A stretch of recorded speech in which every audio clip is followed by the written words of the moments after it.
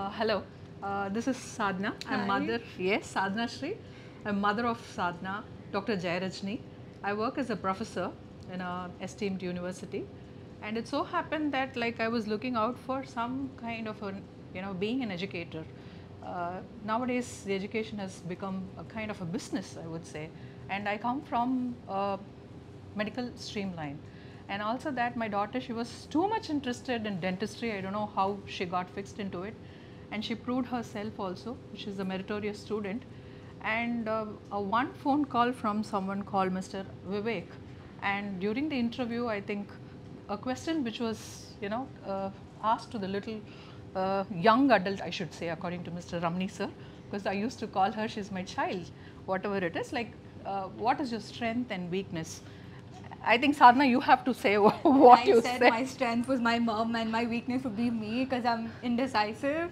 And I was completely surprised, and also equally I was happy, because when you say SWOT analysis, technically it is something else. And this little child, she just pops out, and we were just naturally doing our household things, and we get a phone call from the university, and when this girl comes out with some answer like this, I was stunned. I thought, okay, somewhere I have inspired my child.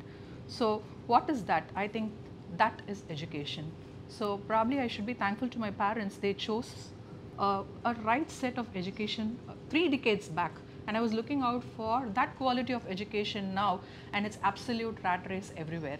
And this university, the way the communication was done, and we were invited to the Novotel, I think, and it so happened we met the great personality, Mr. Ramani sir, and he was super impressive.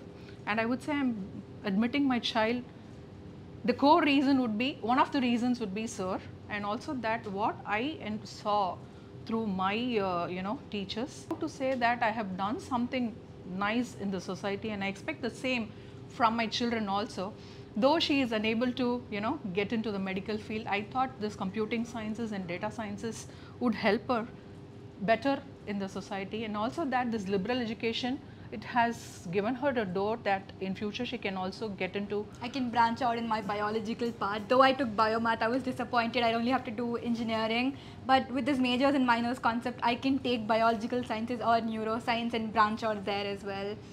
So that's one of the reasons why I chose Sai. And also that we have a background of law. We come from a family of lawyers. Yes, lawyers and judges. Everyone in my family has a law degree.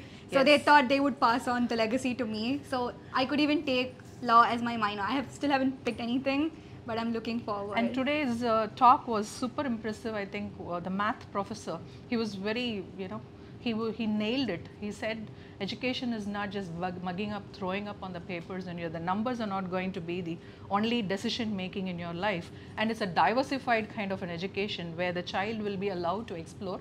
That's how the child, both the children, both my kids, we put in a proper kind of monetary style of education during their childhood days, and later on during their higher secondary also we chose the best of the best schools where they allow the children to explore and do that.